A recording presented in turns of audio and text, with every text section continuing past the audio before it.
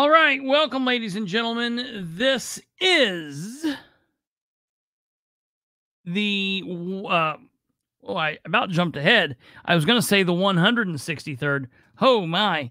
This is the 63rd episode of the Political Spotlight. I am your host, Kristopher H. Bilbrey. Welcome, ladies and gentlemen. I hope you're doing great. I hope you're having a good Tuesday, a good start to the week.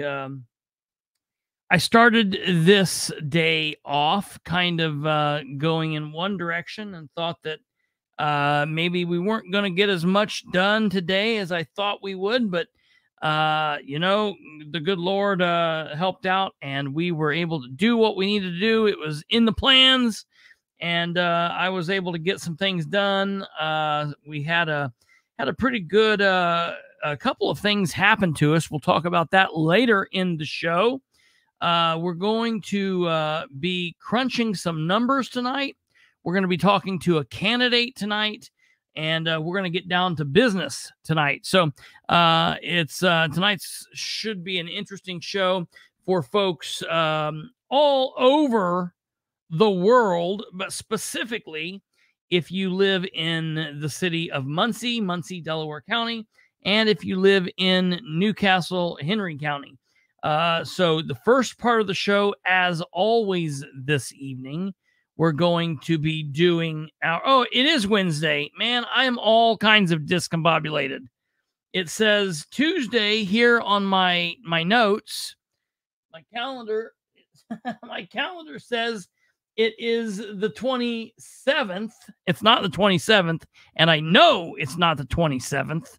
I know it is, in fact, it's Wednesday the 25th, but my sheet says Tuesday, so I'm all kinds of discombobulated. This is the 63rd episode on Wednesday evening. The day doesn't really matter because people watch this whenever they want, but the main thing that matters is our guest for our candidate interview. This is the 11th candidate interview in our candidate interview series of 2023 for the municipal elections. Our 11th guest, 11th candidate joining us will be the current council president, the at-large councilor in Newcastle, Rex Peckinpaugh. He'll be joining us in just a moment. Democrat candidate running for re-election. He'll be telling us why the good people of Newcastle should give him another 4 years at the council table. And hopefully we'll get to hear some good information from Councilor Peckinpaugh. But then after that interview, we're going to be diving into the State Board of Accounts reports for the city of Muncie. I feel like the mayor of Muncie has left some information out of his recent campaign barrage that he has been taking us all down.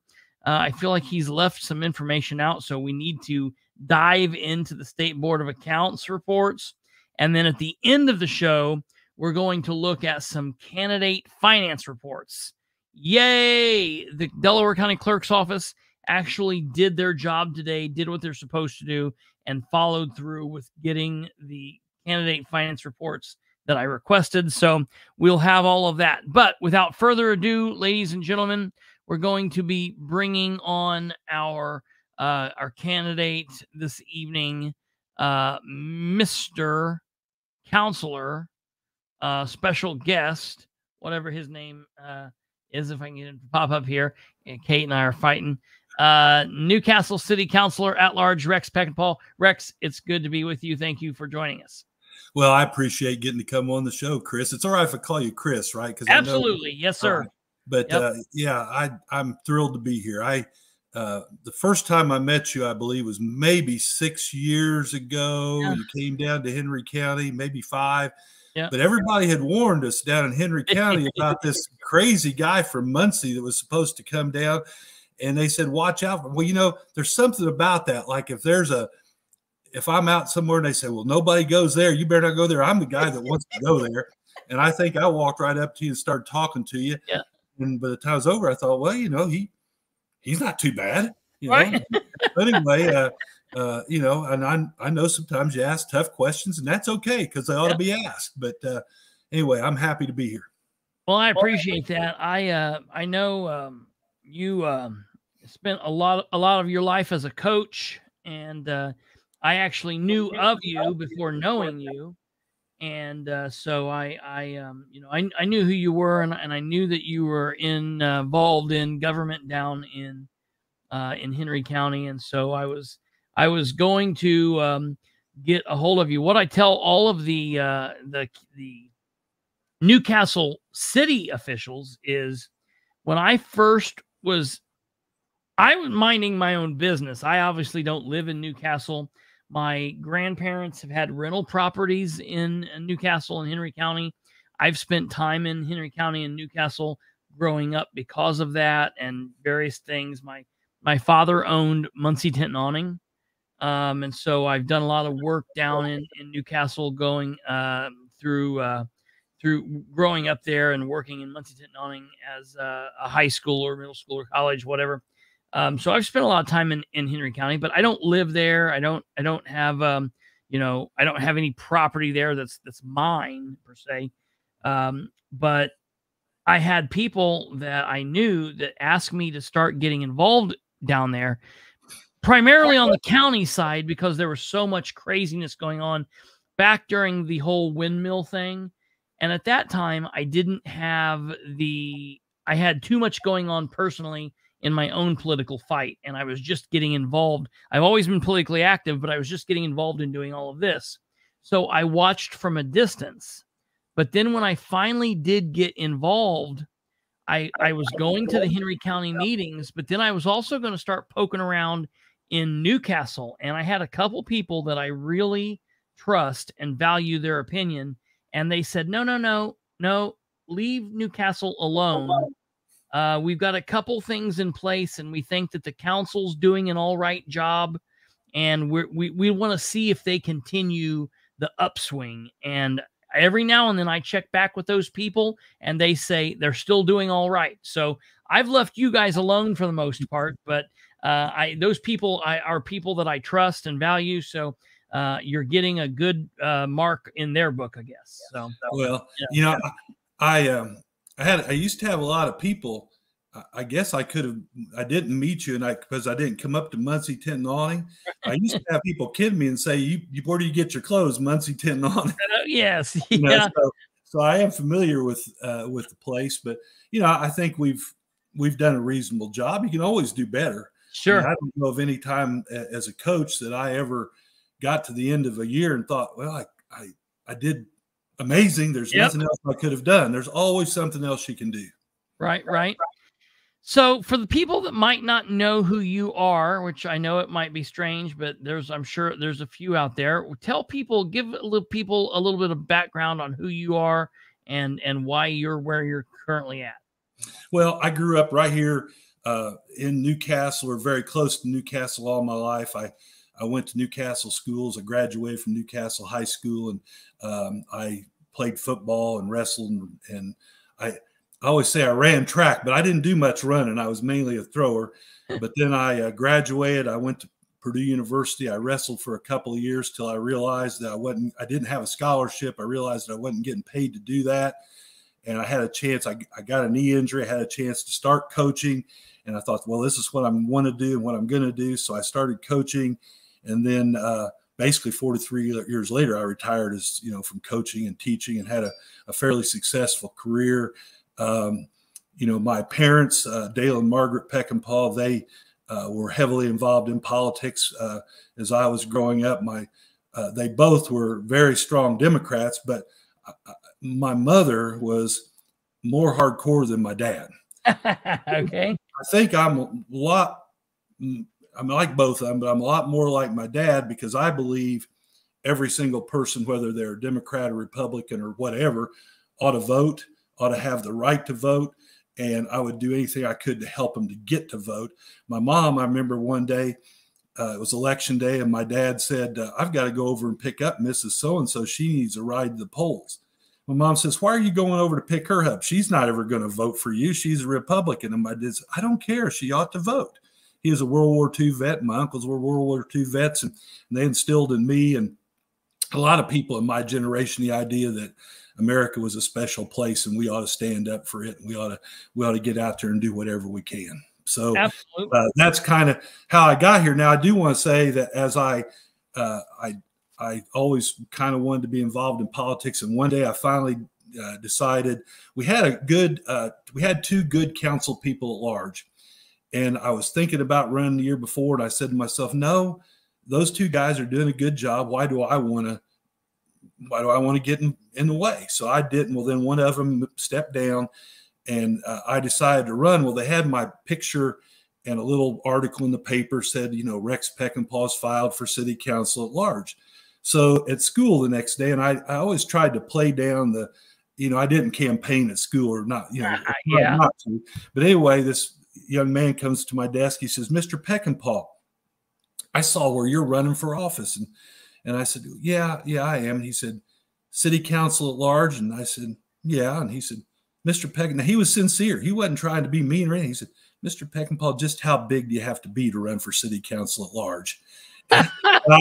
I looked up at him and I said, really big, son, really big. But anyway, so I ran and got elected, and a couple other, this is my third term, and I've been blessed to serve the people of Newcastle. That's the way I look at it. I don't look at it like it's, it's a job, or I don't look at it like it's, I don't know. I just look at it like I'm serving people, and I think our other council members are much the same way. I mean, I know I return the calls and the emails and talk to people and try to help people get things done. And I think that most of them do too. That may be why your friends are saying we're doing an okay job. Yeah, right. Well, that's that's good. You guys are, when I think of Newcastle, you guys are like kind of right on the cusp. I mean, you're obviously bigger than Winchester.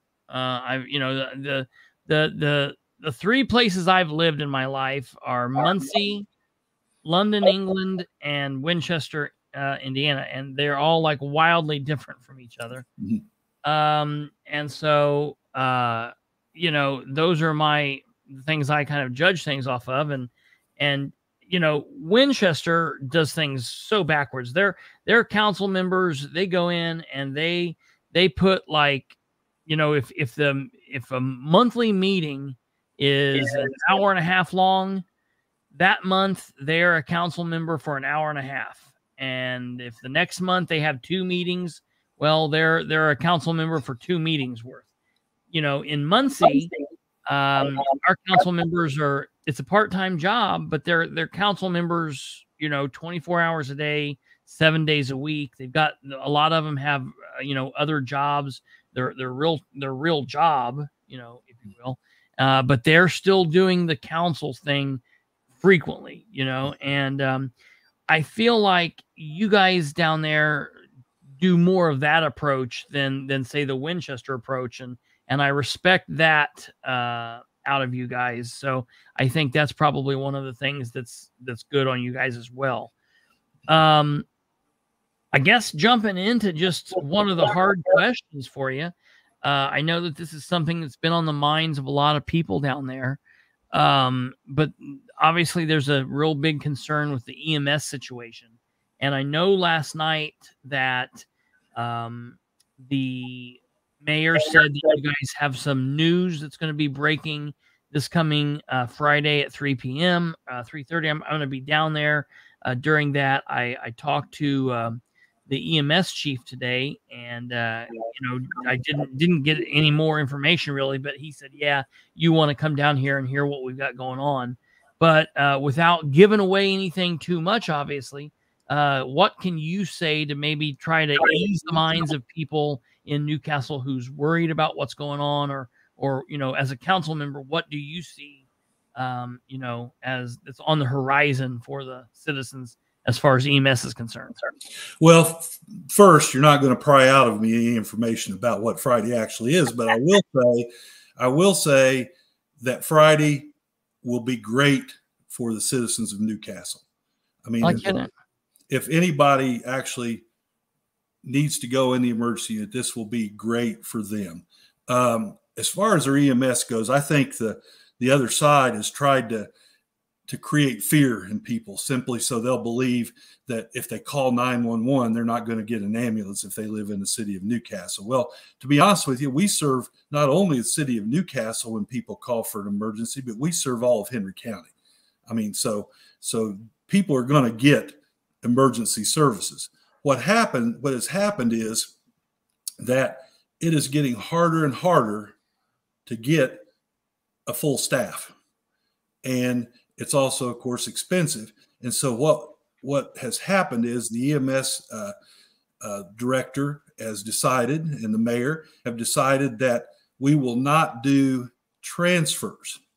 And we didn't do transfers for years. That was the county EMS that did that. And we kind of took it over. But I think as we took it over, we began to understand why the county EMS was almost bankrupt and going out of business, because it was not, it wasn't very lucrative, or it wasn't very break even. Plus, we are the number of people, EMTs and that type of thing, that number is going down nationwide. And so by kind of limiting our service a little bit and not maybe being a taxi service so much, we're going to be able to better serve the people of Newcastle and Henry County in emergencies. And I think that's what the emergency unit is all about, emergencies. Before, there were times when, when somebody maybe really needed a transfer from the hospital, but a lot of times we were going out and we were taking somebody home that really their brother or their sister or their, somebody should have been coming and picking them up. Right. I mean, I've had a hip replacement, knee replacement, and I never took the ambulance home. But people do that, and it actually cost everybody in the long run, because premiums go up and all these other costs go up. Sure. I don't know if that answers the question, but it took a long time. Sure. That's funny. So, okay. And again, you're saying you think that, saying that basically no one's losing service. But then that coupled with whatever is going to be happening Friday, that you think that the people who may be concerned, should be, happy with what happens Friday, then I guess. Oh, I've got no doubt they should be happy with what happens Friday. If they're not happy about it, then I think they have a problem. I think you'll agree with me once you hear Friday. Okay. All right. I am definitely looking forward to see what happens. Then. Moving on, I feel like, and I really like this question from one of the listeners. I feel like a lot of times when people are campaigning, they like to focus on, you get two things. You get the candidates that either completely focus on all of the bad and all of the negative, and specifically all of the negative of their opponent, or you get the people who go so far the opposite direction, and it's all positive, and it's almost, fake, and it's out of touch. And you got to be able to walk a balance there. But I think that this is a good question. Coming off what you said a moment ago about, you never look back and say there's not something that you can't improve on. With that in mind, is there anything that you feel keeps you from being able to do your job, at maybe you're doing it at 80%, and if this one or two things wasn't in your way, you could do it at 100%, or you could do it at 95%. Is there something that you feel, blocks you and or the council as a whole from being able to do more? Well, one thing that blocks us a lot of times is simply state law, because we've got a lot of houses that really need to be demolished, or and basically by the time they get to the point where they need to be demolished, well, we've got to go through such a long and lengthy process of sending this letter and going to court. It takes forever, and people get all upset. They think, well, you ought to be able to just go out and tear down the house. Well, it's just not like that. So that'd be one thing. And, you know, we've just got, I think our situation in terms of people on the council, most of us have been on there a while. So we kind of,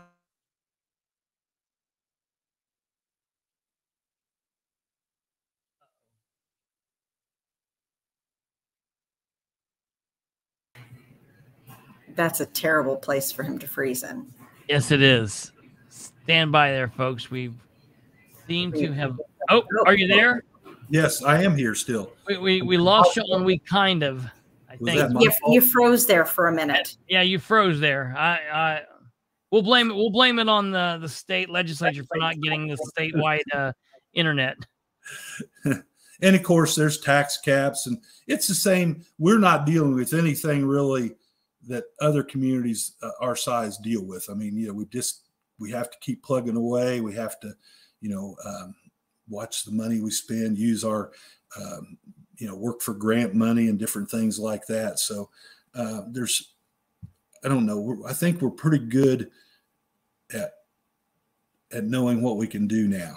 And I think that's a big plus. Like when I know the other day I was reading, and one of the people running against another councilman, he had made the comment that he thought that, you know, 4 or 8 years was enough, and that somebody, once they got to that point, they would never have any more ideas. And you know, I mean, it was like, you know, I'm going to shrivel up and die or something at the end. Right. Like the Wicked Witch, you know, you're just going to melt. And you know, I think that right now today, after 11 years and 10 months, I'm a better council person today than ever. When I started out, I remember I'm a lot like these guys that are running for election. I mean, I thought I could get in there and change the world and do all these things. And I got in there and I realized, well, you can't do that because there's a law that says you can't do that. You can't do that because you can't get enough money to do that. And so anyway, you learn, but then you learn how to do things another way that will help you to be able to get to your goal. Sometimes it takes a little longer. Yeah, you know, everybody talks about term limits and whatnot, specifically when you're talking about federal politics. And I mean, look, I don't necessarily think that a guy should go in 1964 into Congress and still be there today. You know, I don't know that that's a good thing. And I don't know, you know, maybe that needs maybe more than term limits. Maybe they could look at like an age limit. I don't know. I go back and forth on term limits because, like you're saying, if somebody's plugging along and the citizens of that community love this person and they are confident in that person and they want to show them their support and give them another term, then, you know, by all means, rock and roll, give that person another term. So, you know, I go back and forth on that, but yeah, I don't think that that's a problem. Like you said, normally what happens, and I noticed this specifically, seems like to be on the executives, like the mayors and like county commissioners. It seems like when someone's new and they're running, by the time they get in office and, you know, they win and they get in office, well, shoot, it takes them a good year and a half to even feel comfortable. And then by the time they've done that, you know, it takes another year or two for them to really hit their stride. By the time they feel good, they're running for re-election. So, you know, it's like if you don't win a second term, you're never really ever just comfortable in there. So, you know, if you do get that second term, by the time you get that second term, that's when you're really kind of plugging along. So it's almost like the second and third term is your true, real first and second. But yeah, I locally, I don't have a problem as long as there are other. I mean, you guys went through a period where you didn't have people filing to run. That's always bad. Of course, I feel like that's more of an issue for the local parties more than it is for the government, actually. And then, you know, you guys didn't have elections for a couple of years because you just didn't have people on the ballot. And I don't think that's ever really good. But you know, I'm glad that you guys have contested races, but when that happens, you know, obviously you always want the best people to get in. What are you guys seeing in the way of economic development? And you know, what can you guys be doing to improve on economic development in the next, say, 2, 4, 6 years? You know, how do you see Newcastle shaping up with that? Well, I certainly feel good about what we've done, and I feel good about the structure we have for economic development. Our Economic Development Commission guy, Corey Murphy, does a great job for us. The council deals with tax abatements. We're always willing to look at that for a business coming in. Certainly, the rejuvenation of our downtown is a kind of a double-edged sword that actually cuts good. Most of the time it cuts good one way and bad the other, but it's a double-edged sword that cuts good on both angles, because it not only makes our downtown more vibrant, but when somebody that's thinking about bringing a business here comes in and they see life there, they're going to be more apt to come in here and do that and do that. We also have the businesses that we have in place now are successful and they're doing well, and I think that's another thing that will cause business to want to come here. But we are always looking for business. We've taken part in what's called the READY program, and we're taking part also in Make My Move. Make My Move is a pretty cool program where they go, a person can actually move here from somewhere else, and they get, I believe it's, I could be wrong about this, but I believe they get $5,000 if they come here, or they can be somebody that works remotely and, you know, and does their job somewhere else, but works for a company here. And that's been, you know, we've had a few people take that offer. I just think there are various, you know, we had Chrysler, we had this huge business. We had Modern Fold, which was a pretty big company, and we've had other ones, Avista or Allegheny Ludlam at one time. And when those type of businesses go out, like when Chrysler went out, of course, Muncie knows that with the factories they had. But when one of those goes out, it devastates your town. Now, we don't want, you know, and I don't think they're going to, but we don't want Crown, or we don't want Boar's Head, or we don't want any of the other businesses we have to leave. But it will not be the same impact now as what that mega business was, you know, like 25, 30, 40 years ago. And so I think we're working on diversification, and I just feel like the things that the mayor has done, you know, have been good for us. Okay, kind of keeping in that same vein of economic development, kind of going back to a statement that you made a minute ago, which Diane up here says, you talked about tearing homes down and some of the homes needing to come down because of blight or other reasons. What's the plan? What does Newcastle do once the home is torn down, or if there are homes that need to be torn down and they haven't been, you know, and that's something that's on a goal, you know, a list to do. What do you guys plan to do, or what do you guys do with those properties once the house is down? Well, that's interesting because just over a year ago, maybe a little longer, actually probably 4 or 5 years ago, we started talking about it. But, you know, in government, you talk about it forever, it seems like. That's one of the things when I got on the council. We do move things along a little faster than they did before I got on. But beforehand, I'd go to meetings and I'm thinking, my gosh, you guys have talked about this for 3 times, and it makes kind of sense to just go ahead and do it. But we instituted a land bank, you know, and we talked about it at the council, and we did all the paperwork to do it.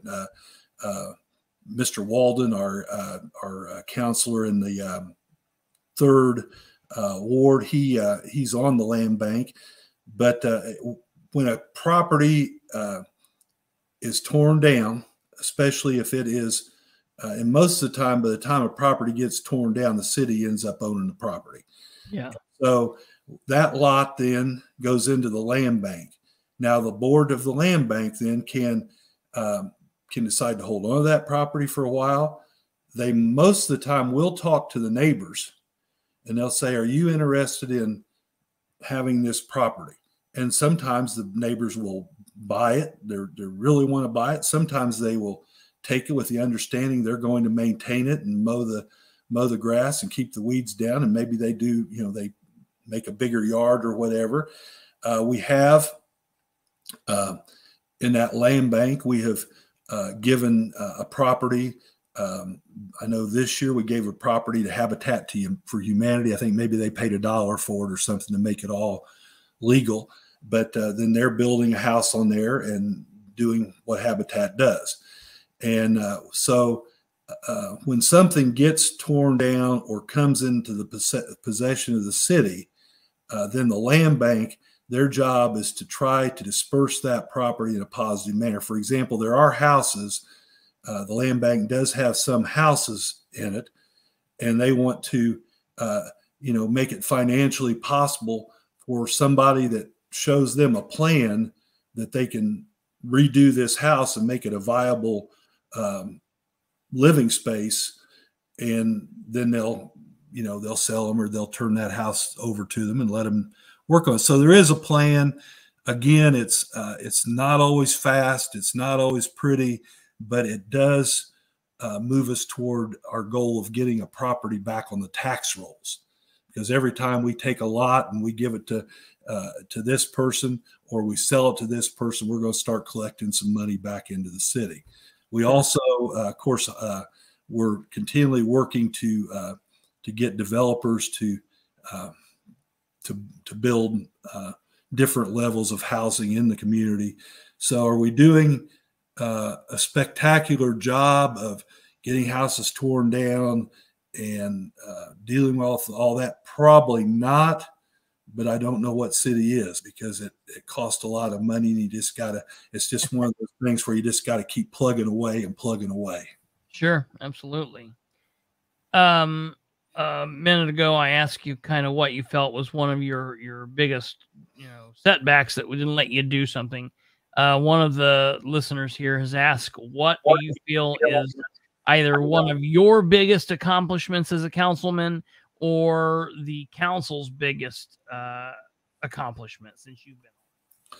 Well, again, I probably talked too long. No, you're fine. But my biggest accomplishment in some ways is that I make contact with people. I talk to people. I listen to people. I don't know how many people that just appreciate having somebody actually listen to them for a few minutes.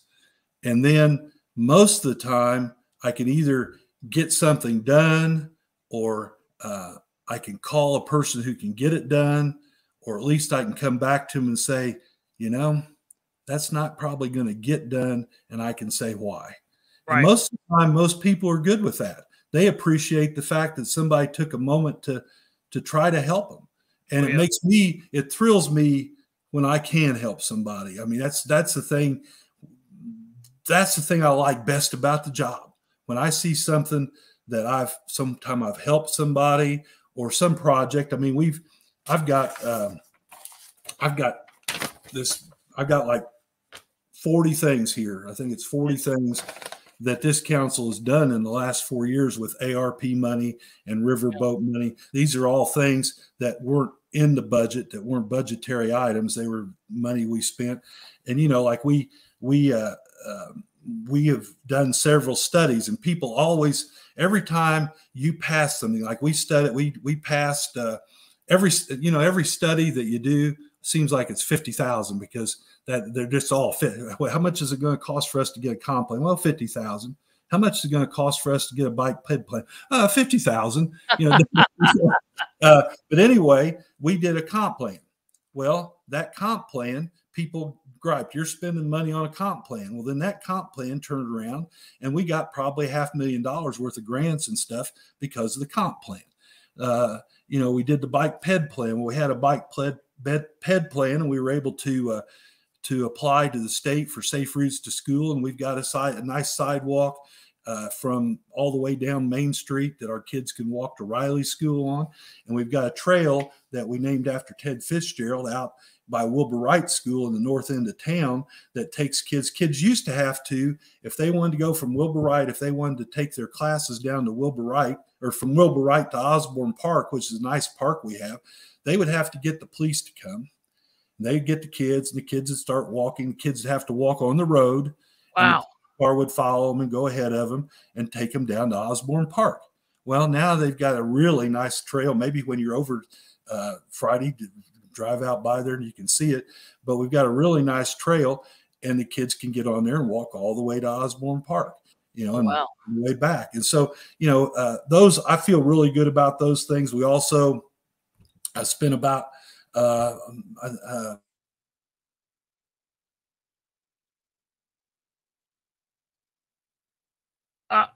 did he froze again. Stand by, folks. It's that JD internet. It'll be all right. Give him a second. Yeah, well, down there it's Chriswell. This is a better pose, though. Oh, here we are. Yeah, it was. There you froze again, sir. Well, I'm sorry. I guess I get scared, or something. But we spent about $450,000 of ARP and riverboat money to redo our police station. Now, our police station for years was in the bottom floor in the back of our city building. Okay, yeah. And it was a very small, our chief had an office. We had an office for our administrative assistants and but our officers that were on duty, they were in this room, and this room had big picture windows. I mean, any yahoo could have driven by and blasted them, Yeah. When they got back, I mean, it wasn't a very safe situation. It wasn't a very usable situation. So we had an opportunity to Art Duke, I believe I can't remember if it was Duke or RMC, but they gave us some buildings, some pretty good buildings. But we took one of those buildings and we renovated it, and now it's our police station, and it's a very nice facility. They opened that earlier this year, and I mean, it takes good care of them, and they're safe, and they're able to. I was in there the other day getting some records, and I was really amazed at that is a really nice building. So yeah, but that was our the council. The mayor kind of started some of that work. I give him a lot of credit for getting the building for us, and then we kind of finished it off, with ARP money. But the council wanted to do that. Recently, we redid Trojan Lane. Now we caught grief about that because we got flowers now, and they said we were using tax dollars to buy flowers. Well, yes, but if they were tax dollars, we really couldn't use for some other things. Sure. So, we'll go with that. And we've removed a lot of dead, of course, the ash trees, they all died, around the Midwest and stuff, a lot of them. And so we had a lot of dead trees in our parks that we were concerned were just going to fall on people. And we took money and we got those trees taken down. And, I could talk about that each year. We put aside, I think this year we put aside maybe $50,000 that people, we've done that out of riverboat money for years, but people can come in, and if they feel they want a new sidewalk, it's almost to the point where they can get a sidewalk for close to nothing. All they got to do is apply and use a certified contractor, and they can get reimbursed from our sidewalk project. So, wow. I mean, there's a lot of, somebody complains, they said, well, you take credit for everything. Well, I don't. I'm just happy we're getting something done. Right. And I'm glad about this stuff. Anyway. Well, very good. Well, I appreciate you taking some time to talk to us. We've had you on for a little bit. Before we let you get out of here, is there anything that you feel that the citizens of Newcastle need to know? Anything that we haven't talked about that you would like to cover? Is there anything that you guys, that you just are burning to get out there for the public to know? Well, you had Mayor York on last night, And there's a lot of people that are, well, I shouldn't say a lot because I don't know how many they actually have, because you'll see on Facebook there might be 4 or 5 people that make a 2-mile long thread. Yes, So it looks like a lot of people, but it's not. But anyway, his opponent wants to cast aspersions on him. The mayor has done a pretty darn good job. And he and I have grown up together. I'm glad. I know they were stalking him and taking pictures of his house. I'm glad they haven't found a picture back when we were like 14 years old and I was chasing him with a 2x4. And I was gonna, if he wouldn't be the mayor if I had caught him. But he and I have been friends. If he called me and he said, I need your help, I'd be there. If I called him, he'd be here. But we don't always agree.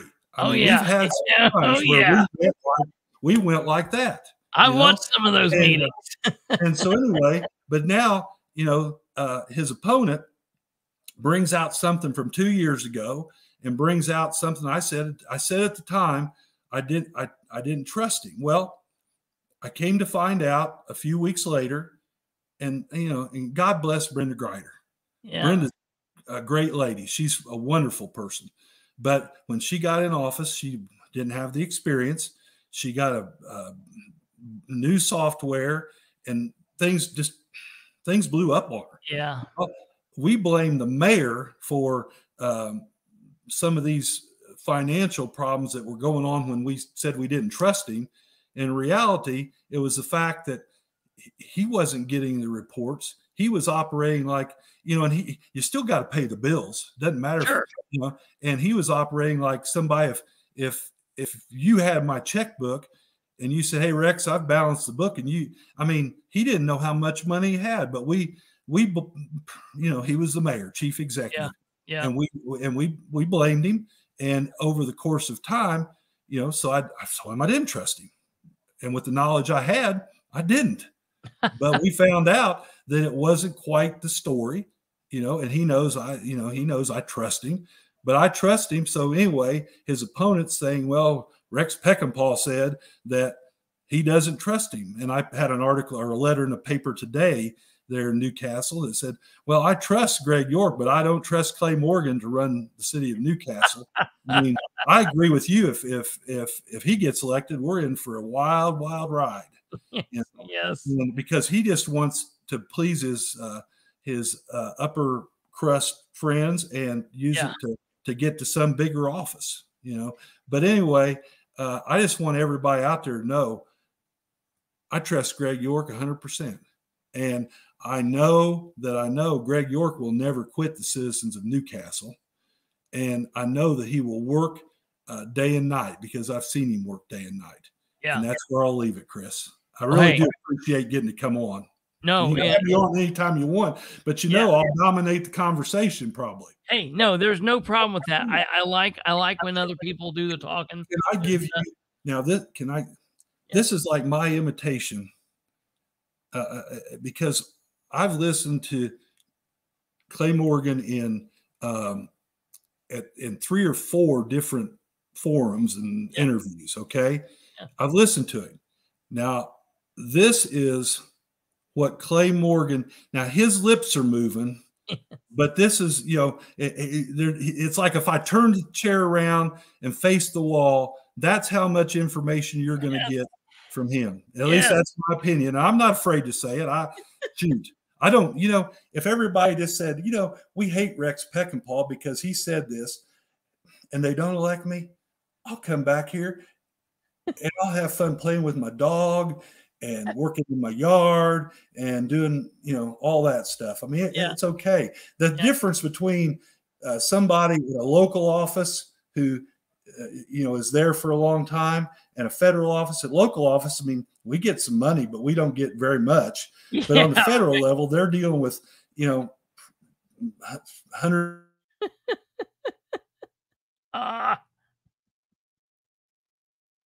We're timing it.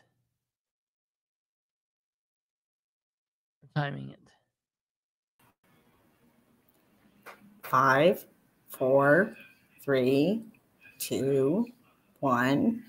Maybe he's back. No.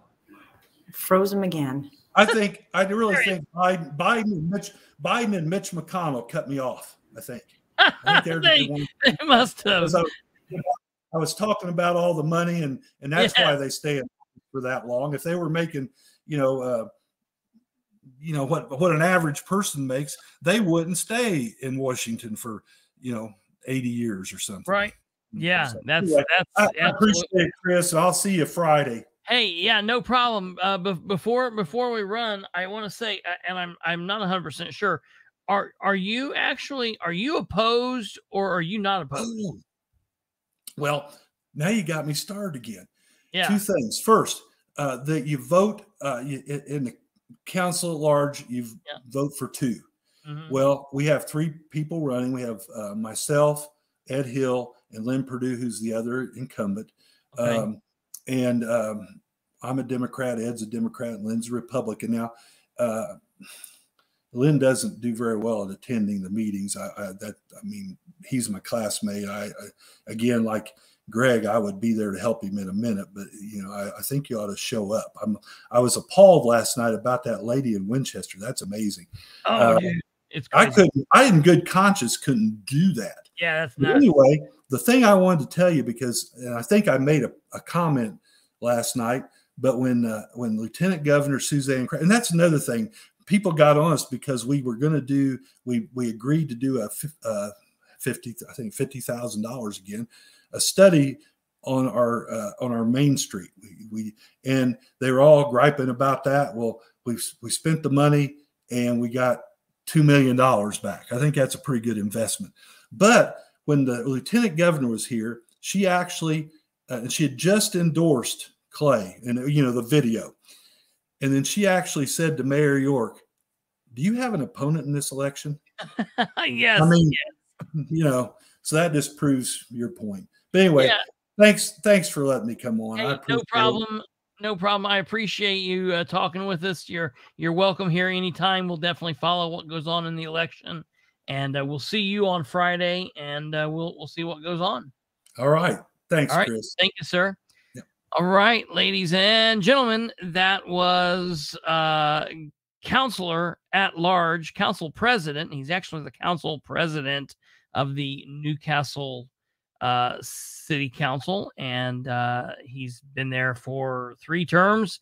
He's wrapping up his 3rd term, running for his hopefully for a 4th term, and we are very thankful that he came on. We set this up for him to come on like 3 weeks ago, and we missed a connection, and then we missed a couple other connections. I'm glad we were able to get him on. That was Rex Peckinpaugh, and I'm finally glad we were able to connect with him. So please remember, folks, it's different wherever you're at. For example, in the city of Muncie, there are 3 at-large members. So if you go in there, and specifically if you're somebody that picks a straight party ticket, if you pick straight Democrat or straight Republican in the Muncie ballots, you will not vote in the at-large race. It leaves the at-large race blank. That's all that happens.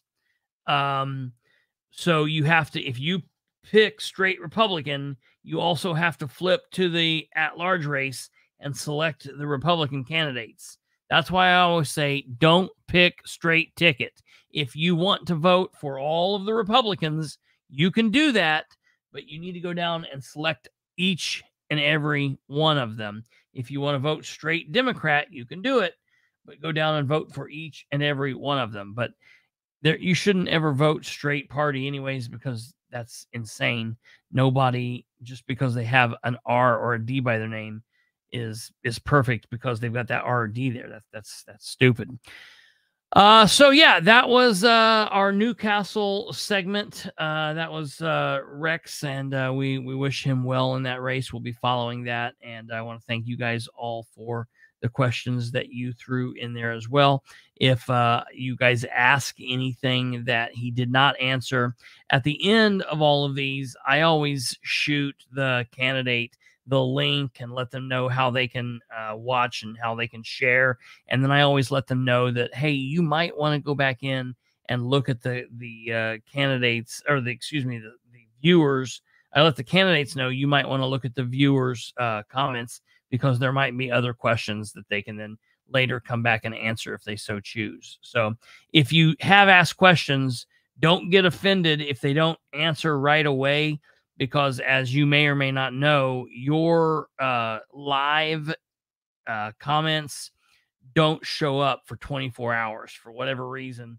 Once we kill the feed, they'll be there for a little bit, but then, like, say tomorrow morning, they don't show, and they won't show for about 24 hours. But they do eventually show, and people can go back and answer. So just FYI there. All right, ladies and gentlemen, from there, we're going to talk about Muncie. And I got to say, when it comes to politics, a lot of times dealing with politics, you deal with money. You deal with figures, and that's not my strong suit. I am by no means a mathematician. I do not like numbers, and when you start talking about numbers and figures and adding and subtracting and multiplication, doing all that, it does not make sense to me unless I'm looking at it, I'm hearing it, I'm working the problem, and I need to do that 2 or 3 or 4 times over. So numbers are horrible, specifically when talking with government, and you get into talking about the line items and the funds and how much money's here and how much money's there, or how much money you're going to, how many projects you're going to have and what the bids are and what these bids entail. Some of that gets really in the weeds, and it's really hard to follow, and it's not a lot of fun, and it can be dry. I do my very best because I know I'm like that, and I'm a political junkie, and this stuff is very difficult for me to follow. Because of that, I try my very best to make anything like this easily understandable. So the State Board of Accounts, from time to time, will do these audits on the municipal governments, the county governments, the state government, and they'll come in and they tell you, if your house is in order, basically. It's like if you have a financial guru come in and tell you, you need to make a budget, or you're spending too much here, you're spending too much there, or, you're saving here, whatever. That's kind of like what they do. And what happens is they will ding you. They give you these reports, and they tell you, you're in the hole here, or this isn't good, or you didn't file these forms on time. So, we couldn't really see what you're doing. And it's really interesting because, the State Board of Accounts reports have been out for quite some time now. And yeah, they do the audits. They do the audits every year. And these they've been out for some time now, and there is a good number of things that is questionable about the city of Muncie, but you're not hearing anybody talking about this. You're not hearing the controller talking about this. You're not hearing Dan Ridenour talking about this. You're not hearing really the council talking about it. I'm really shocked that it's been so quiet, specifically because what some of these things are showing. So I made a post earlier today, and I'm going to show you this one post, and then we're going to just jump into the rest of the reports. But I made a post earlier in the day. Give me a second here. I'll share it here.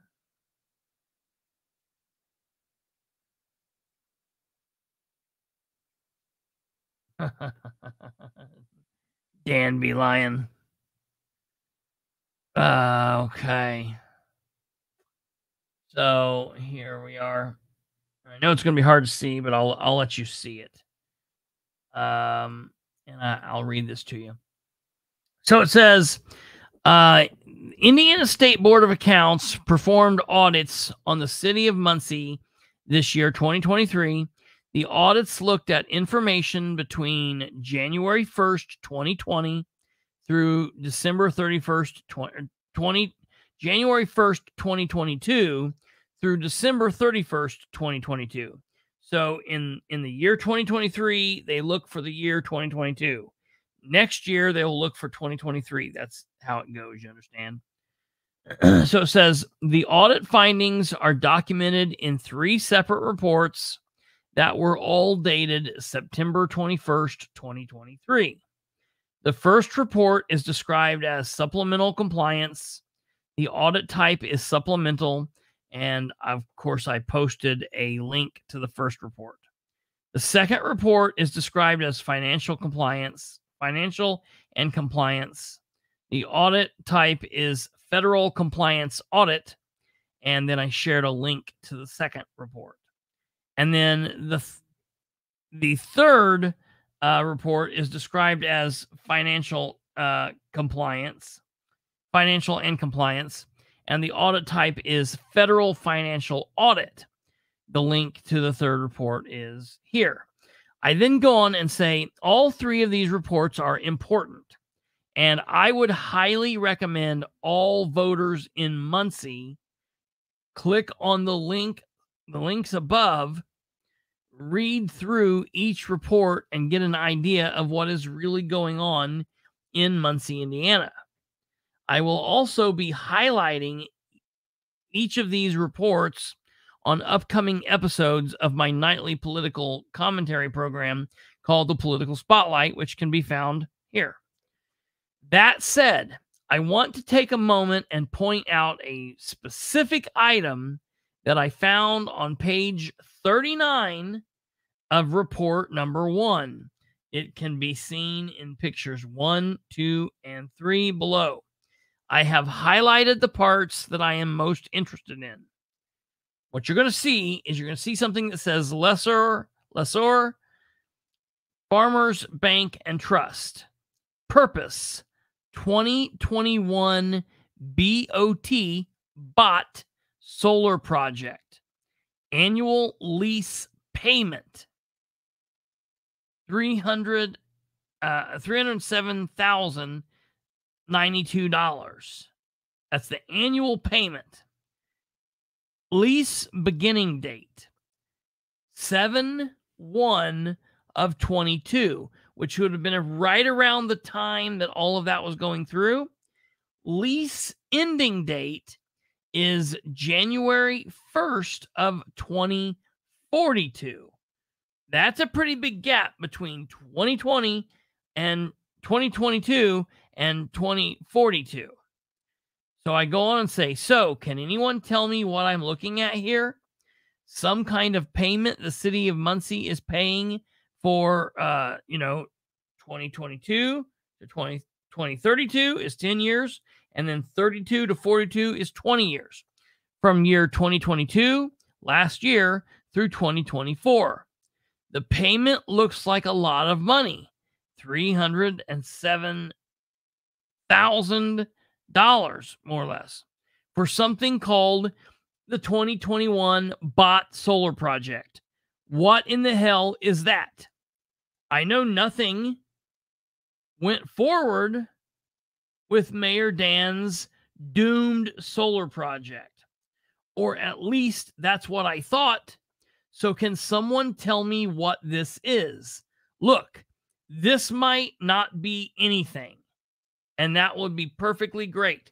I would love to come on and say, okay, false alarm, this was nothing, no issue, no money out, whatever. I hope I get to say that, because if I don't get to say that, and there's not an explanation, and this is something that the city is paying and has been paying and will be paying, that's a problem, because this looks funky. So I said, someone needs to explain what this is.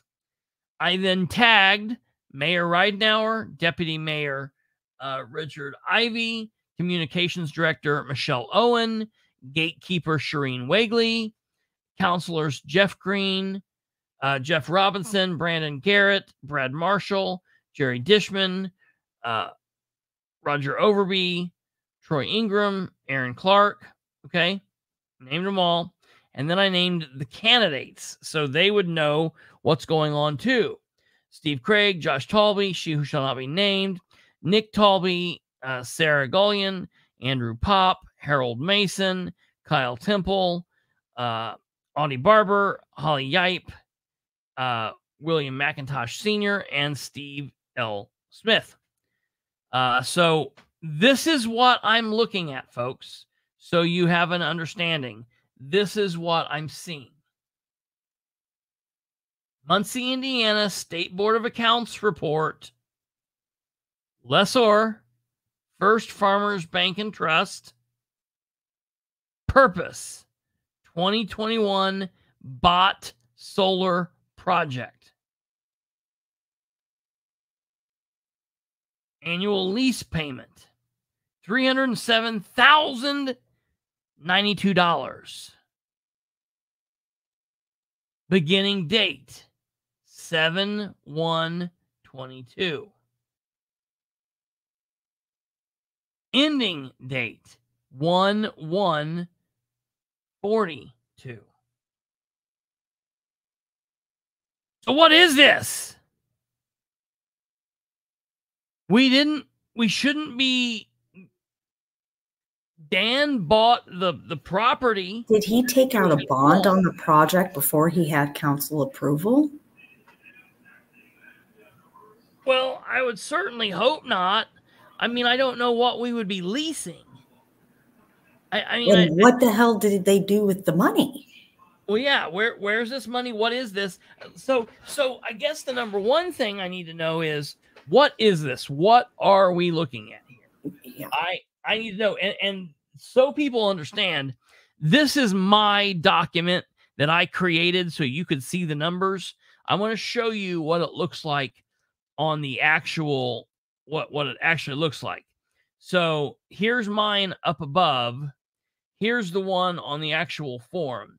It's got this. It's got First Farmers Bank and Trust. Then in the next line over, it says purpose. Lease of copiers is nothing. Look at the highlighted 2021 bot solar project. And then over are these three things. This is what it is. And so right here is what it looks like on the actual sheet. First Farmers Bank and Trust, 2021 bot solar project, 307-092, 7/1/2022, 1/1/2042. So, what is this? I have issued a request. I've done anything you can do, and I've not heard anything yet. Matter of fact, you can see I shared this.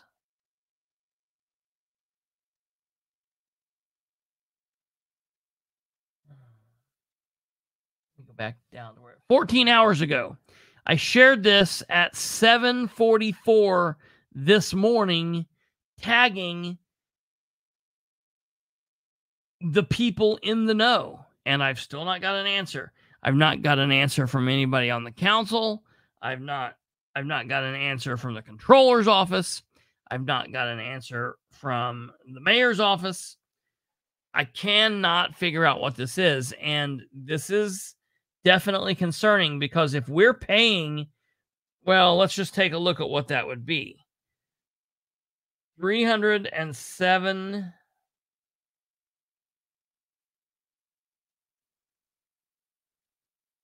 Let's take a look at what that would be.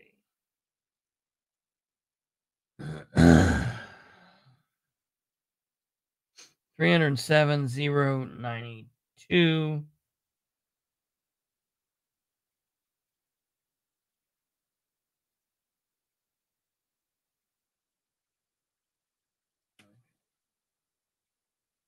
times 20. Oh my God. So, ladies and gentlemen, that's 6,141,840. So 6 without million, interest. Without interest, yeah, without interest. So, you know, with interest, good Lord. This is definitely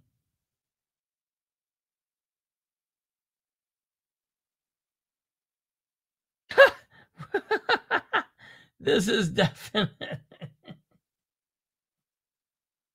I'm literally getting crap from my grandparents. My grandmother just texted me and said, "We're here, same hair." They're trying to get me to cut my hair.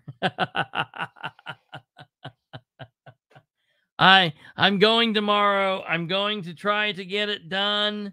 I need to get it done. I need to get it done. It's driving me nuts. I just didn't want to wait for the person today. That's hilarious. But all right, back back to work.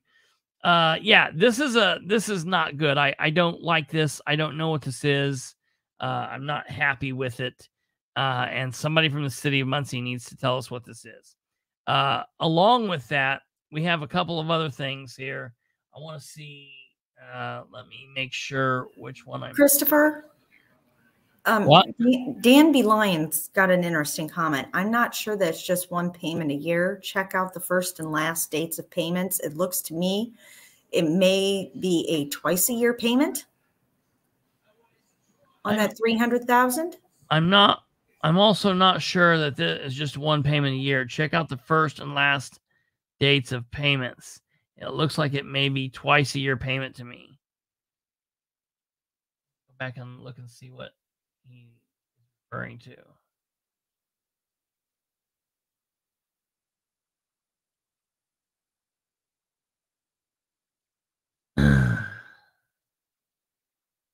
Okay, what's he saying?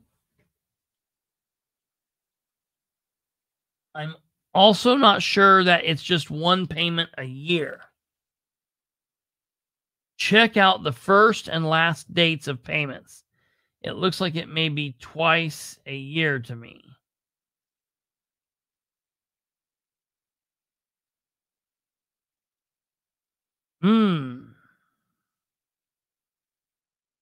So I get what you're saying. So you're saying they pay once in July and they pay once in January. And if that's the case, then it's like 12 million.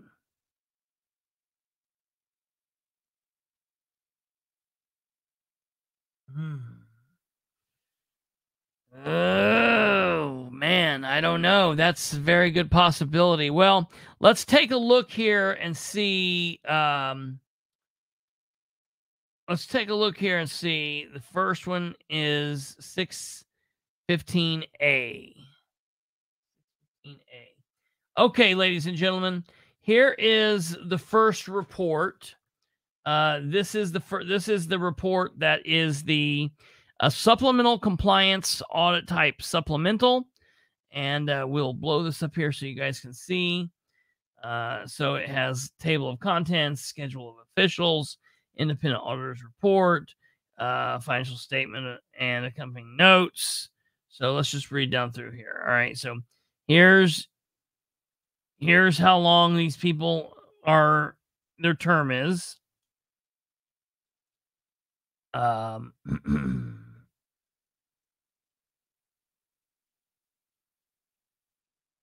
Okay. This just says who the person is and you know what they're doing, and that they are independent auditors report, you know, letting them know that, you know, they are you know, not somebody related to, you know, the city of Muncie, not someone related to a political figure or somewhat a political opponent, yada yada yada. Okay. And so that's what that is. Independent auditors report, responsibilities of management of financial statement.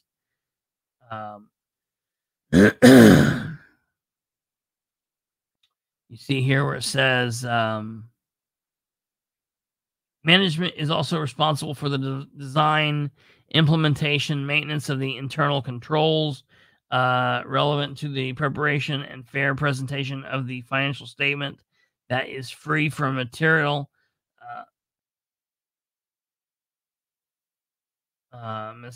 misstatements, whether due to fraud or error. Auditors' responsibilities for the audit of the financial statement. Our objectives are to obtain reasonable assurances about whether the financial statements as a whole is free from material misstatements, whether due to fraud or error, and to ensure the auditor's report that includes our opinions.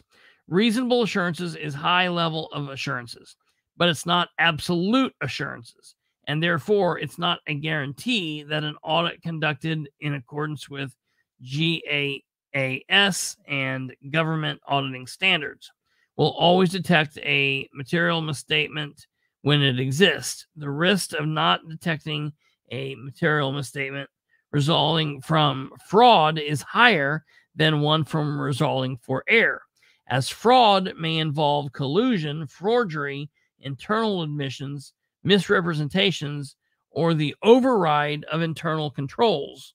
Misstatements are considered material if there is a substantial likelihood that individually or aggregate they would influence the judgment of a reasonable user based on the financial statement. Okay, and so it's just going down and telling you like what they do and what they're looking for and whatnot go on there. So let's get down here to the actual report. This page left blank. Okay.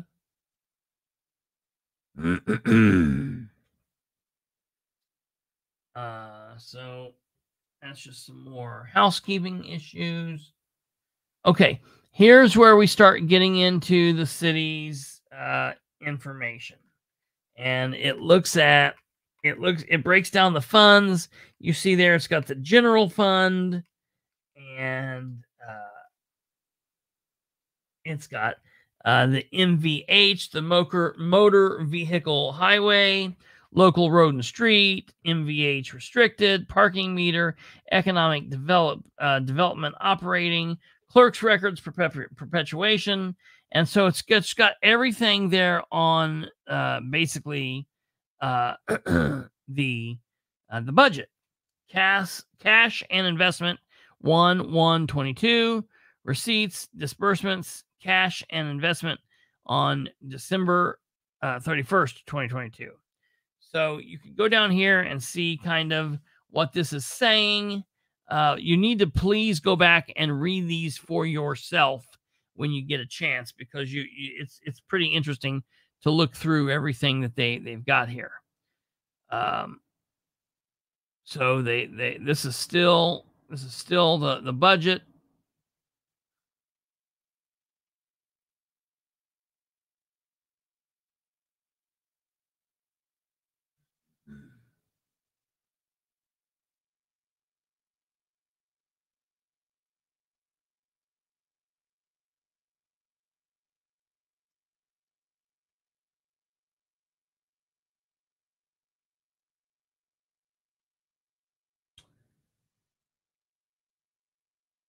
Okay.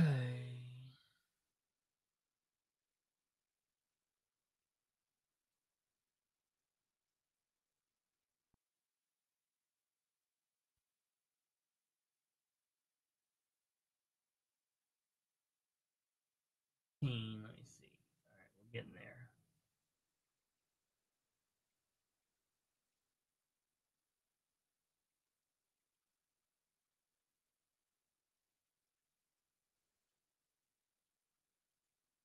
Fund.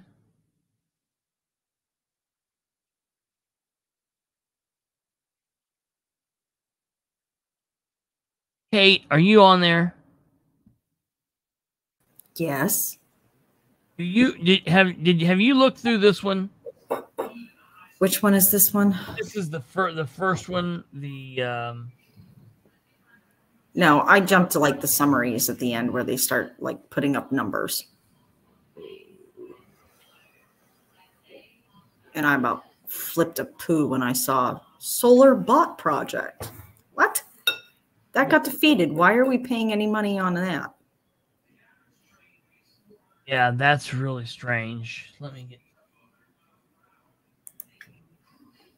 I know that the.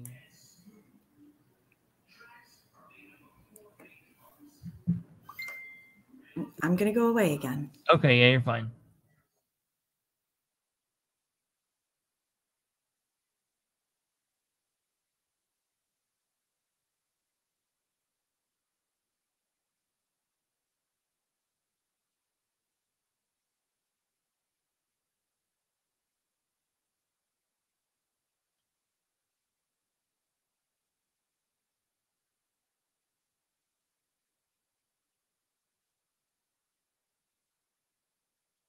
Okay.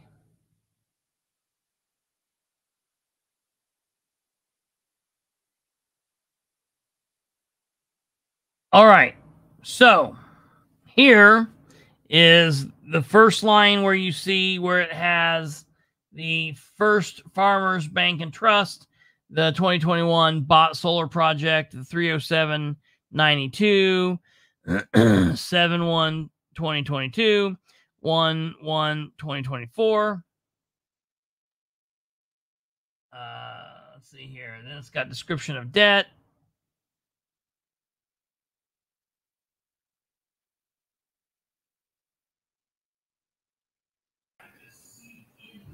I know you're losing your mind staring at numbers, so I have a funny to show everybody.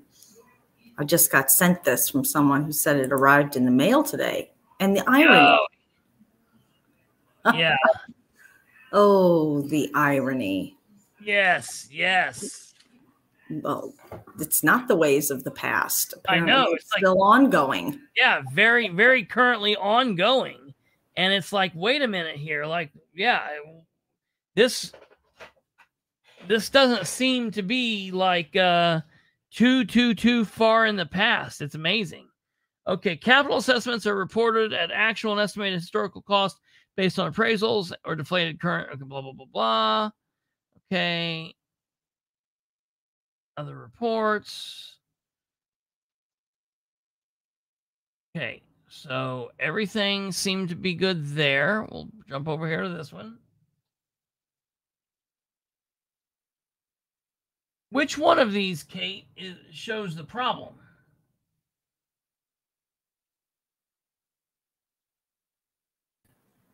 Where did we have the thing that was highlighted? Was it in the... Did I send that in Messenger? Wasn't it sent in Messenger, dear? Go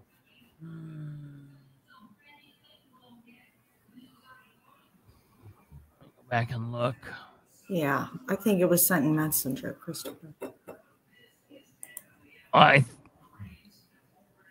The thing that you sent in Messenger, wasn't it just that?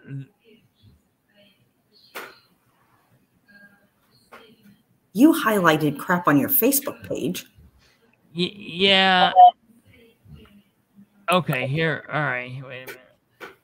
Now there's the one that you sent that was the bot.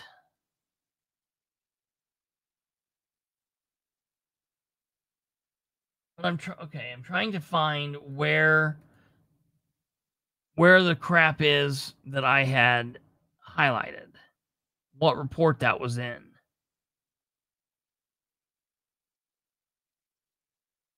Okay. Yeah, right here. Okay. City Controller. Okay, City Controller. So that's going to be in the first one. Financial transactions and reporting. Okay, give me a second here, folks. So I apologize about this. It takes a minute getting through all of this. Let me... I just want to be able to present because it's all everything looks identical is the problem with this. It's all very standard. Okay, responsibilities.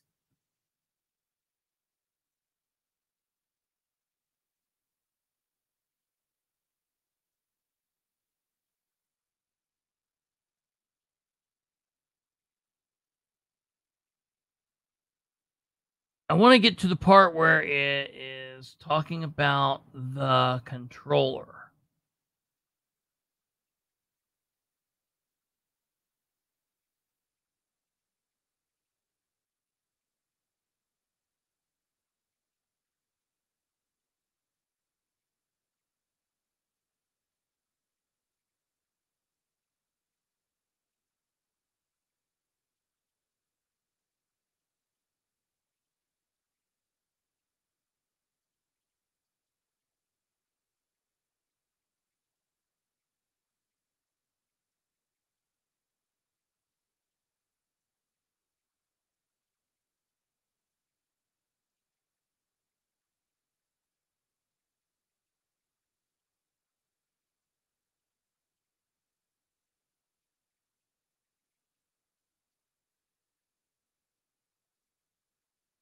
Okay, right here we go.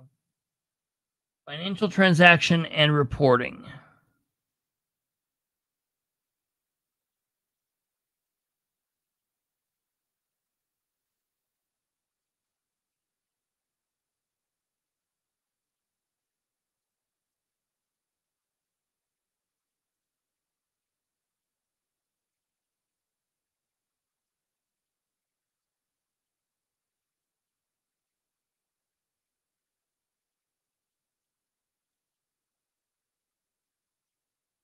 Well,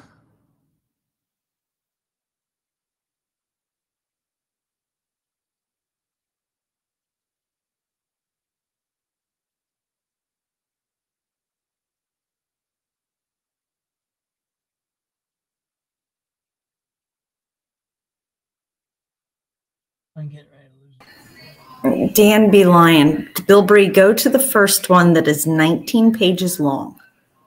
Yeah, I found it. Okay, so there we go. I know you're off screen, so I'm sorry for interrupting again. No, you're fine. I was just trying to get some. I was looking through 3 different reports that all looked identical. Okay, here we go. Is that on the screen? Oh, yeah, it is. I got to blow it up. Okay. So, financial transactions and reporting. Okay. Similar comment appeared in prior reports, blah, blah, blah, blah, blah, blah, entitled Internal Controls, Condition and Context, Receipts. The city had not designed or implemented a system internal controls which would include appropriate segregation of duties that would likely be effective in preventing or detecting and correcting errors related to receipts. The same individual entered numerous receipts into the accounting system and prepared the bank reconcilements. Additionally, no documentation was presented indicating the receipt postings were viewed by another individual. Financial close and reporting. The city had not designed or implemented a system of internal controls, which would include appropriate segregation of duties that would likely be effective in preventing or detecting and correcting errors related to financial reporting. The city's financial information was prepared and electronically submitted by the city controller to the Indiana Gateway for Government Units financial reporting system, which was the source of the city's annual financial report. The financial statement, an oversight or review process was documented, but did not prevent or detect or correct errors to ensure that the financial information recorded and reported was accurate and complete. Due to the lack of internal controls, the following errors occurred. Payroll fund receipt and disbursements were omitted, resulting in receipts and disbursements and the ending cash and investment balance being understated by a lot of money, okay? By $37,469,731, by $37,456,786, and by $12,945 respectively. The city court fund receipts and disbursements were omitted, resulting in receipts, disbursements, and the ending cash investment balance being understated by $947 million, $922 million, and $24,000. RDC TIF 2022 bonds fund disbursements were understated by 148,881, and ending cash investments balance was overstated by that same amount. Audit adjustments were proposed, accepted by the city, and made to the financial statement for the errors listed above. There were other immaterial errors for which the financial statements was not adjusted. The Indiana State Board of Accounts is required under Indiana Code 511-127E to define an acceptable minimal level of internal control standards to provide clarifying guidance. The state examiner compiled the standards contained in the Mutual Uniform Internal Control Standards for Indiana political subdivisions. All political subdivisions subject to the audit by State Board of Accounts are expected to adhere to these standards. The standards include adequate control activities according to this manual, and then it goes down through there, okay? And it tells them how to stop this. So then it goes over the appropriations. Excess amount expended. Same comments also appeared in prior. So what this is saying, what this line is saying is, this is issues that they've had this year, last year, the year before, and they keep having them. So when Dan Ridenour is out here saying, I am a fiscal genius and we are doing all of these things, the citizens of Muncie needs to say, but what? What? So all from the year 2022, when let me be very clear here, okay? I want to be real clear. Dan Ridenour wants people to think that he was responsible for the White River Lofts, okay? He literally wrote a post that said, my experience, again, delivers a long-term strategic approach to create a big win of roughly $76,110 in the next 10 years on this company for property tax alone. But what some of you might not recall, it was Dennis Tyler that did most of the work and the development of this. And it's not just crazy Christopher Bilbrey saying that, or crazy Sarah Beach saying that, or a bunch of Democrats that love Dennis. It's Corey Olenkamp that said that when he was a reporter for the Star Press. Keep in mind, Corey Olenkamp worked in the Ridenour administration as a communications director for like a month and a half or half of a month, one or the other. So Corey wrote that, okay? Now, I understand that some of you may not have saw this. Along with this thing that he was taking, his campaign was also putting out a lot of other things out there that Dan Ridenour is responsible for, similar to this. Muncie citizens, I, your mayor, Dan Ridenour, am responsible for this mostly useless tower. So be sure to vote for me because I did this. And he stands in front of the bell tower at Ball State University, which he's stating that he took credit. He's taking credit for. Only a political and financial genius like myself could bring Muncie something this great. And obviously I did, because you can see it in this picture. And here Dan is standing because he says, so vote to reelect me, Dan Ridenour, mayor of Muncie. Says, and who doesn't remember when Dan and his financial genius was able to get Muncie our very own purple dog that guarded the city from the east? What a guy and what a dog. All right, moving on. Look at this. Who doesn't remember this? Look, folks, I, Dan Ridenour, turned this otherwise worthless building into a school for all of your little kids. Vote to reelect me, Dan Ridenour, Muncie mayor. I did this. He even says, I did this. Look, it's him. Look at this one. I mean, yes. Look what I brought to the west side of Muncie. Vote to reelect Dan Ridenour, Muncie mayor. I don't care what anybody says. Dan and I know the Muncie Colts are going all the way to the Super Bowl. Thanks, Dan. Plebes of Muncie, look at the Muncie Civic Theater. You only have this fine establishment because of my economic development experience. If you want more things like this, re-elect me, Dan Ridenour. Okay? And so it's just very important that people realize when he's saying things like this, it's as stupid as him saying those other things. All right? Meanwhile, this man who's running around bragging about his experience and his expertise is getting this to happen. Like Charlize Jameson wrote, I'm gonna go. Do you mind if I read your two things, Charlize? You mind if I put you on blast here for a second? Because I think what you've wrote is very, very interesting, very telling, and it's very, very good.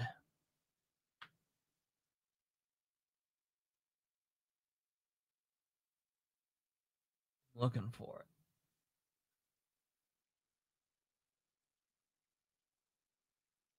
Okay. Are you okay with that, Charlize?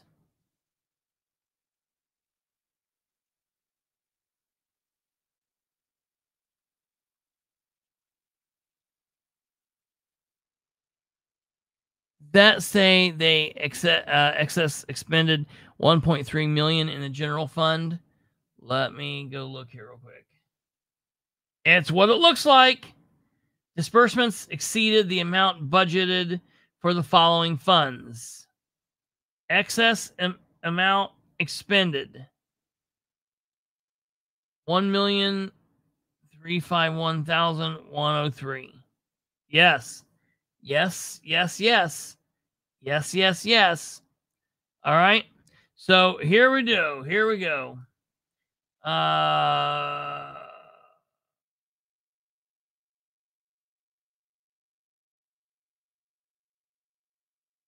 Charlie says, transparency and truth, day one. Mayor Dan Ridenour gets credit for completing phase 1 of the riverfront development that our previous mayor, Dennis Tyler, started and got off the ground, but taking credit for the project, as he does in yesterday's post on his campaign Facebook page, see link below, is simply untrue.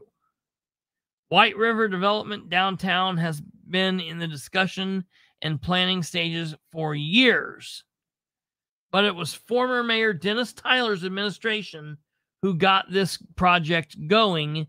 See photo. Mayor Ridenour ought to not attempt to claim credit for another's work. It's not a good look, Dan. And then right here is, of course, the picture of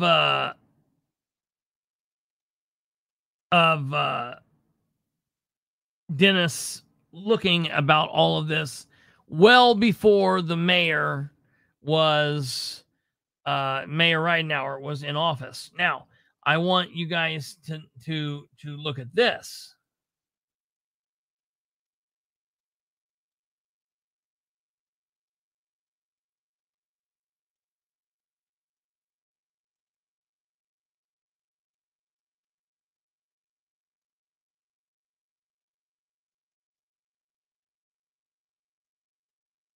Okay, let me see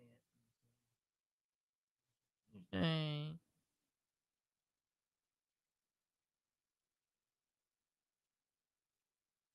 Coffee.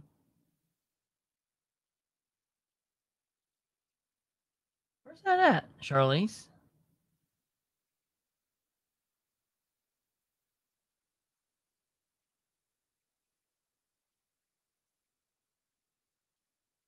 Oh, day 2. Transparency and truth, day 2. Election day, 13 days. Thank you to former Mayor Dennis Tyler, who worked closely with Gary Danner to get this project moving.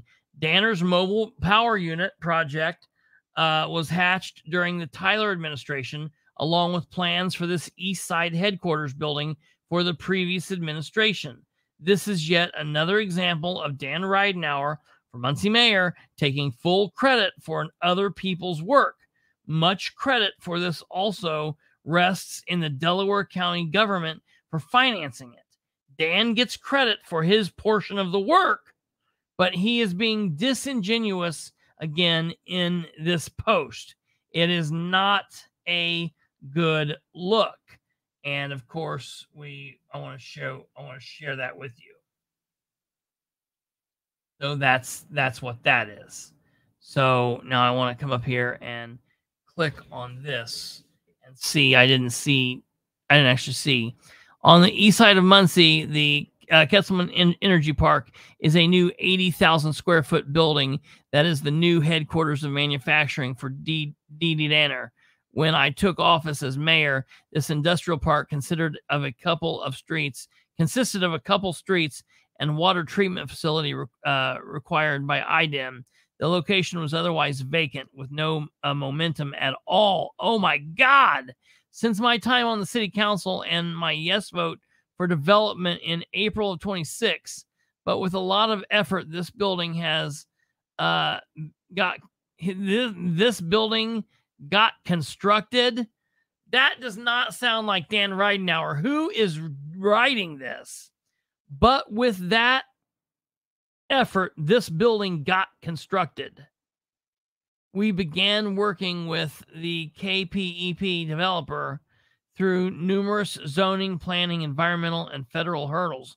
Eventually, we were able to issue permits, and the new building is assessed at $6.8 million and starts generating property tax revenue in 2024. Nice win after lots of persistence by both developer and my administration. This property will bring in $2 million. Oh my God, $2,040,000 in property taxes over the next 10 years. It took experienced leadership, collaboration, and disciplined long-term approach to bring this success for Muncie business, and financial experience matters. I have the experience as a former banker and as your mayor. I ask for your vote on November 7th. I'm telling you, ladies and gentlemen, let me be very clear. This mayor is absolutely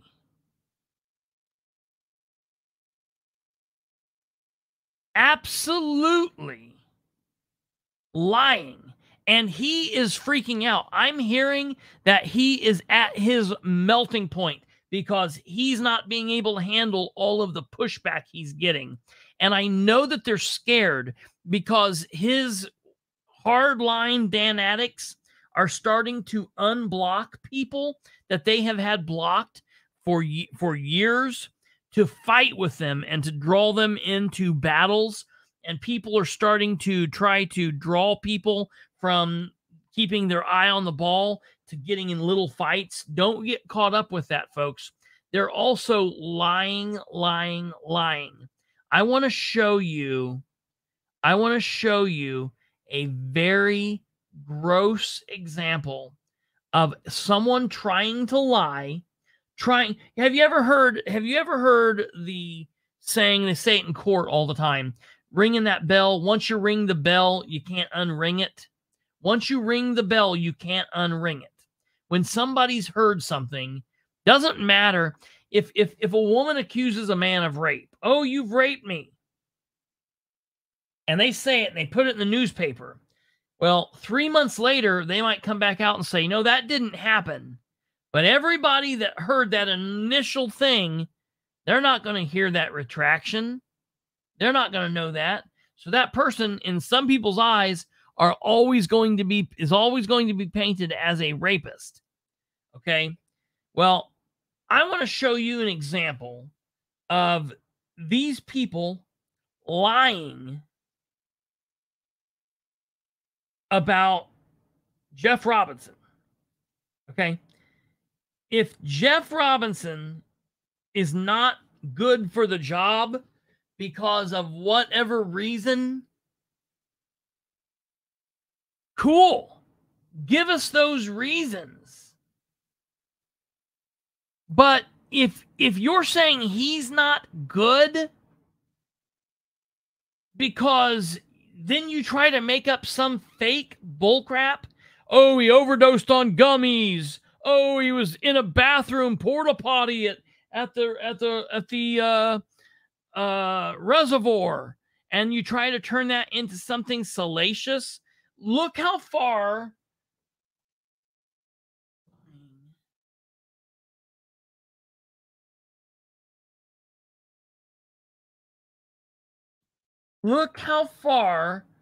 these people come. And how far they're willing to go with this. Kate, I sent 2 things in the political spotlight. Can you put those up?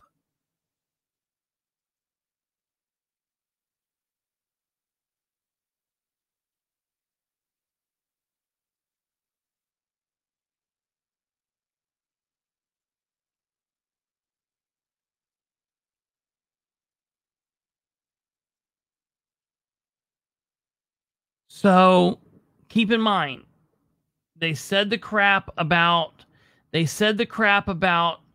Jeff and the gummies. And I said, all right, show me the police report. Show me the 911 call. Show me the EMS run log. There were none of these things. I want you to look at this. Okay. This might be a little hard to see. Okay, this is one of the head Dan addicts. Lindsay Coreybury Fink. She posted this on social media. And this is what she wrote.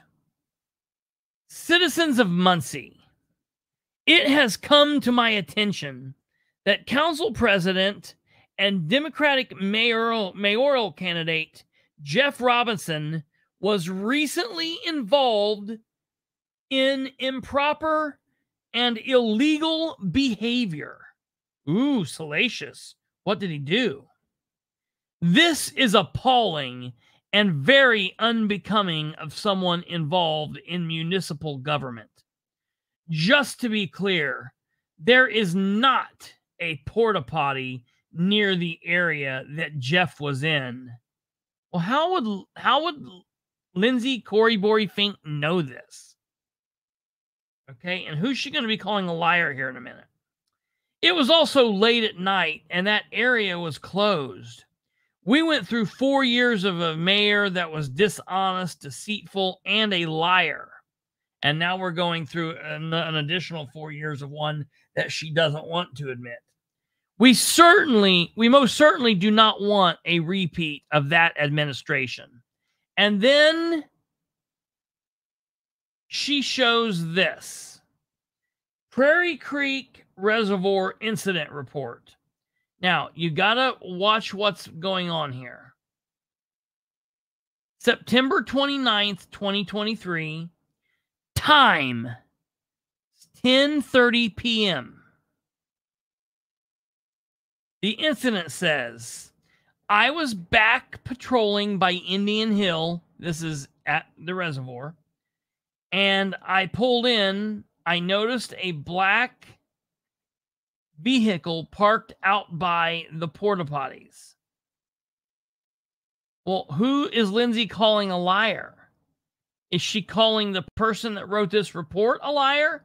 Because the person writing the report says they pulled in by the porta potties. So I'm confused.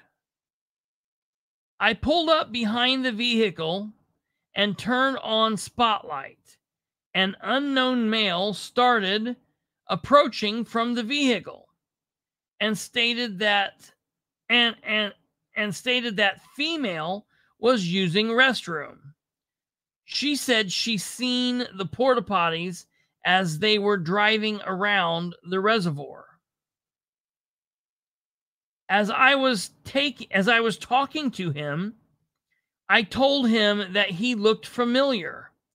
He stated that he was Jeff Robertson, not Robinson, Robertson, president of the city council. The female exited the porta potties and they left. White female with dark hair. All right. Well, my question when I saw this is, what crime is she saying that Jeff's doing? Letting a passenger use the bathroom? Is Jeff committing the crime of being a man with a woman? He's not married. I don't know what his dating life is like. I don't know if he's dating or not. I don't know. I know nothing about that. You want to know why? Because I don't give a damn. None of my business. Okay? So, I'm not the only person who felt, though, that this... I bet they were fortune-telling out there, Yoko. Oh, Yoko Duo. You know, a lot of craziness happens at the reservoir. You know, what happens at the reservoir stays at the reservoir. Anywho, the people under this post say, I'm confused, Lindsay Corey Bory Fink. What is the illegal behavior? Lindsay Corey Bory Fink says, and I cannot even believe this, he was trespassing. It was after hours. To which point, and you're not going to be able to see this, I know, but just trust me. Beth writes, shares the rules for Prairie Creek, and she highlights it for Lindsay. Let you know, Prairie Creek Park closes at 11 p.m. Okay, it closes at 11 p.m. Let's go back to the original report. When was this report taken? Oh, that's right. 10:30 p.m. A whole 30 minutes before the park closes.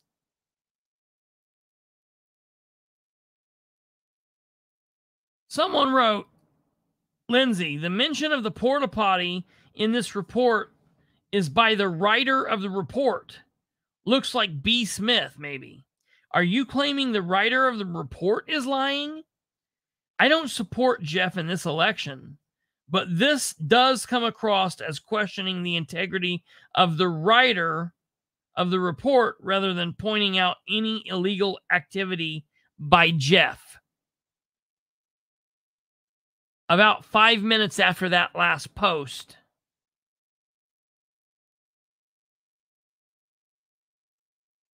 Lindsay Corey Bory Fink deleted that entire comment thread, but not before I got pictures of it.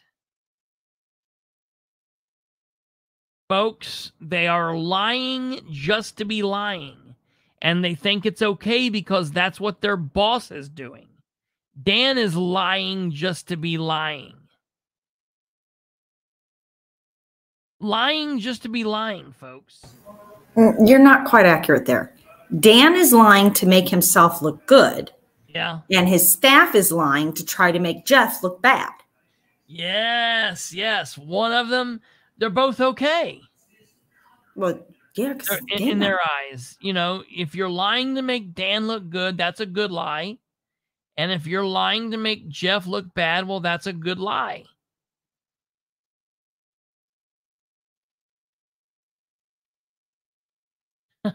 Lindsay is obviously illiterate. She will also lie for me. Folks, this is what I'm talking about. Why? Is it bad for a man to be with a woman? I don't know. You know,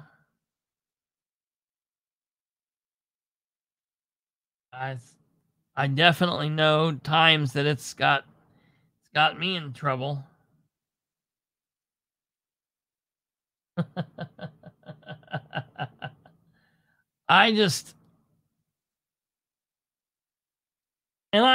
I really thought about sharing that or not sharing that, because I thought, you know what? She took it down, and if people didn't see it, I don't want to give them any more fodder for Jeff. But you know what? To me, I think that if I was Jeff, I would frame that, because when you're willing to lie, just to lie, you know, like that, I just have to ask, what else are you capable of? When Dan says, I am responsible for CanPack, I am responsible for the White River Lofts, who out there is buying that? Who is saying, yes, he's right, we want him as our mayor? Yeah, Audie. Something. So, is it lie or slander? Absolutely. Well, folks, there's a lot more that goes wrong with the State Board of Accounts. Please access those. You can find them very easily. All you need to do is you need to type in on Google Indiana State Board of Accounts. When you go to the Indiana State Board of Accounts, you go there and you type search for audit report. You click on that. You take the little clicker to Delaware County, and then when you go, it says unit type. You type in either Muncie City, or you take it to city, and it will pull up Muncie, and it's the first top 3 reports, which is what you will want to see. Everybody needs to read through those. Everybody needs to read through them. All right, we're getting ready to wrap up, but before we do, I want to show everybody. I'm not going to go through these fully because there's too much, and we've been going. It's almost 2 hours into it, so I'm just going to show you guys this, and then I'm gonna roll out, and we'll go through these on another episode. But I did finally get the reports today on the candidates. I got Ridenour's. Ridenour's report is 30 pages long. Jeff's report is 47 pages long. I mean, these are pretty substantial reports. I also received reports for Dale Basham, Aaron Clark, She Who Shall Not Be Named, and Belinda Munson. I then asked for anything that James King may have filed this year, but I don't know if they just didn't give it to me or he didn't file anything. But they didn't say anything one way or another. So that's that.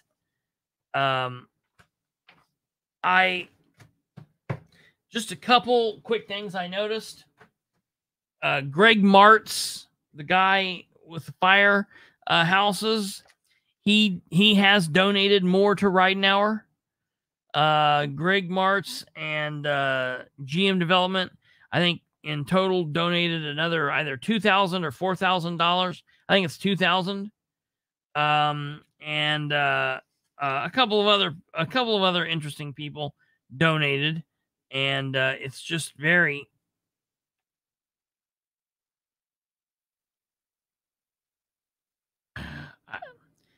strange. So we will go through all of these and break it all down, but I wanted to let everybody know that I did get it. I didn't have to put up as much of a fight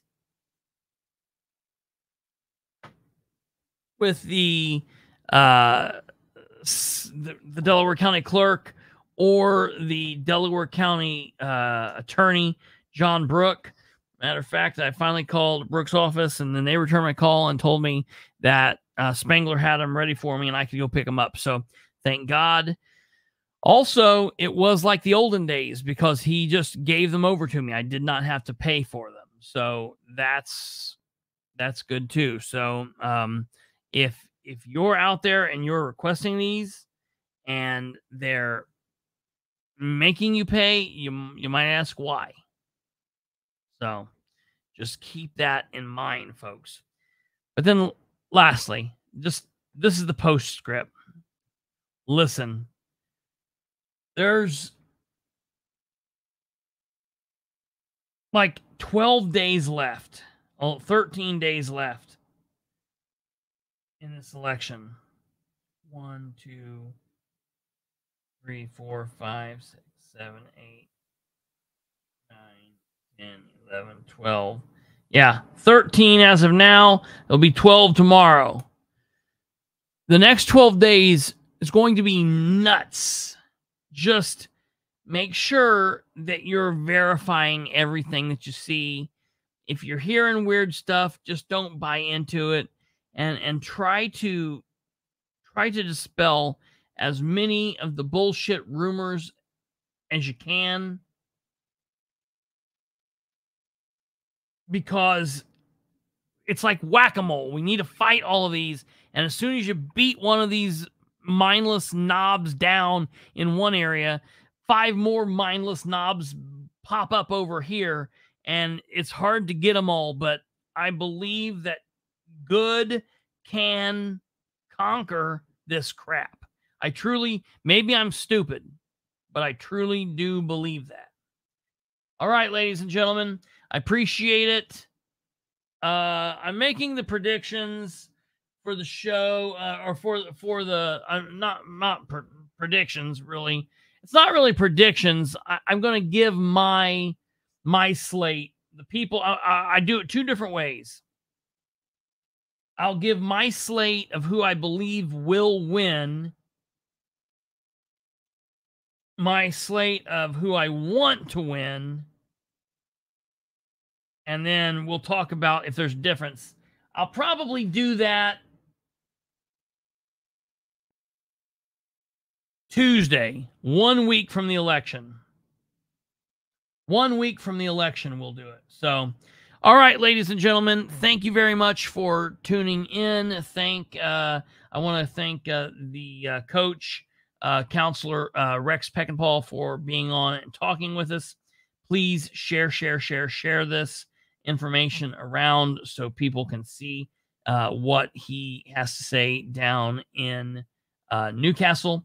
I will be going back and putting timestamps in this so people can find out when he was on, and then so people can find out when I talked about the other Muncie-related topics. So, all right, ladies and gentlemen, thank you all very, very, very much.